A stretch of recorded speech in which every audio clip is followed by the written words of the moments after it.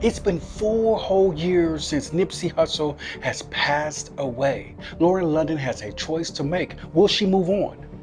There are two sides to every story, but there's only one backstory.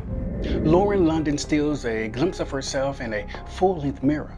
The actress prepares for her first date since her fiancé Nipsey Hussle has departed.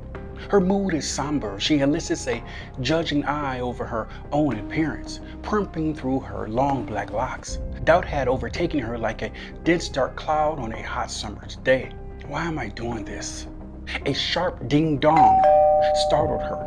She hustled up the hall. Trepidation held her in place. With a lift of her chin, she plowed towards the door. Michael Ely stood on the opposite side of the door. He flirted with his sparkling blue eyes. "Hey, can I come in?"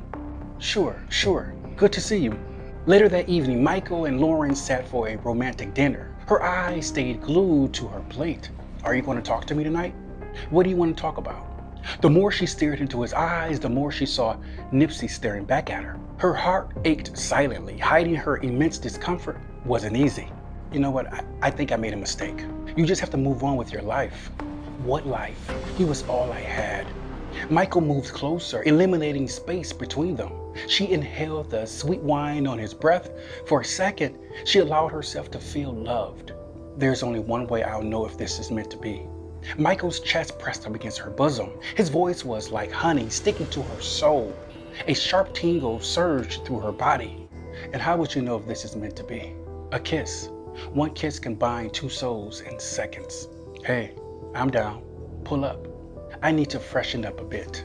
Lauren stormed away, leaving Michael inhaling her suffocating fragrance. Moments later, she was back and he was gone. Lauren found Michael in Nipsey's closet. "This is a beautiful jacket." He was wearing one of Nipsey's jackets. "What are you doing? Take that off." "Sorry, I didn't think it would upset you." "Get out." He exited while she caught her breath. Lauren pressed her body up against the jacket. She reached inside the pockets for comfort. "Wait, what is this?" She collapsed to her knees. She slid Nipsey's lockbox from the back of the closet. "What were you keeping from me?" She didn't know what she'll find. She used the key and opened the box.